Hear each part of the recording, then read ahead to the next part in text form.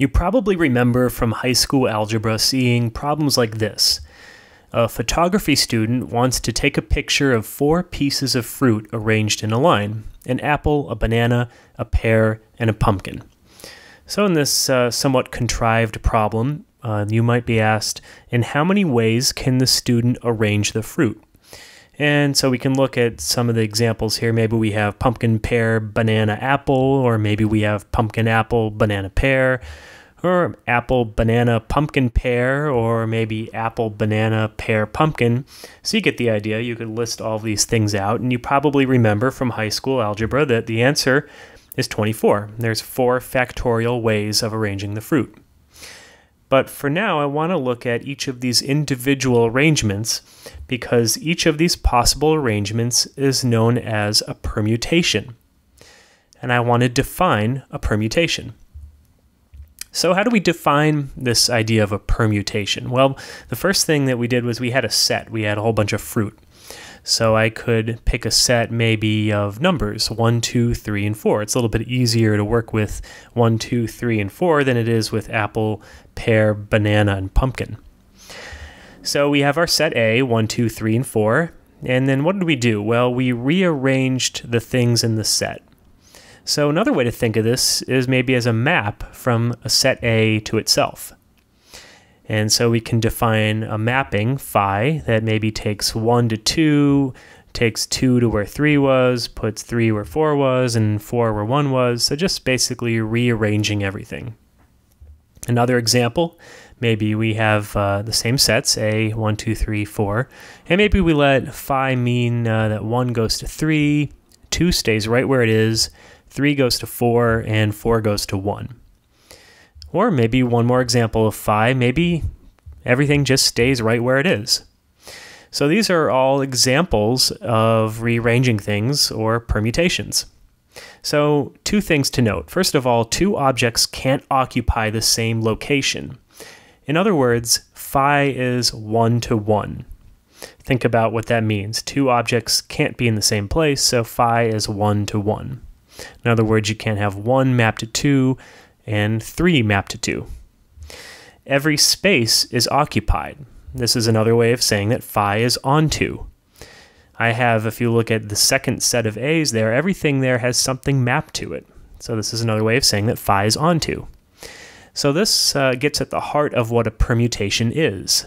So the definition is, for any set A, a function phi, which goes from A to A, is called a permutation of A if phi is 1 to 1 and onto. Now we've been looking at sets of 4 objects, like 1, 2, 3, and 4. And so if we have a set A and then we have our function phi, which would go from A to itself, an example of a permutation maybe would take 1 to 2, 2 to 4, leave 3 alone, and take 4 to 1. But we don't have to look at sets just of 4 objects. In fact, we don't even have to concentrate on finite sets. We could look at infinite sets. What about the set of integers? And so phi then would be a mapping from the set of integers to itself. And an example could be maybe phi of n equals n plus 5. And you could check that this is indeed 1 to 1 and onto, so it is a permutation. How about the set of real numbers? And let phi then be a mapping from the set of real numbers to itself. And an example could be 5x equals 8x minus 2. Again, you can check that this is a 1 to 1 and onto, so it is a permutation. So let's look at that example again. We have the set A being 1, 2, 3, and 4, and then we have the set phi going from A to itself, A to A. And we had 5, 1 equals 2, 5, 2 equals 4, 5, 3 equals 3, and 5, 4 equals 1. So this gets to be kind of complicated. It's a little cumbersome to have to write this out every single time. So fortunately, there's a little shorthand that we can use to denote this permutation. Here's how it works. So start by taking a bracket, and we're going to have 2 rows of numbers here. And on the top row, you're going to write all of the things in the set A. So we have 1, 2, 3, and 4. And we're going to close the bracket. And on the bottom, you're going to write everything that these numbers are mapped to. So you see that 5, 1 is mapped to 2. So underneath the 1, I'm going to write a 2. And then we see that 5, 2 is mapped to 4, so underneath the 2, I'm going to write a 4.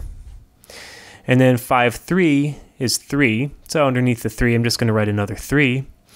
And then 5, 4 is 1, so underneath the 4, I'm going to write a 1. So this is a way of representing phi. This is a shorthand for this permutation. Now I could write a completely different permutation, maybe tau. Could be, again, I'll have the brackets here. I'll have 1, 2, 3, and 4, and maybe 1 gets mapped to 3, maybe 2 stays where it is, maybe 3 goes to 1, and 4 stays where it is. So you can see how this works. This is much faster than having to actually write out what tau would do to every single number by writing tau of 1 equals 3, tau of 2 equals 2, and so on.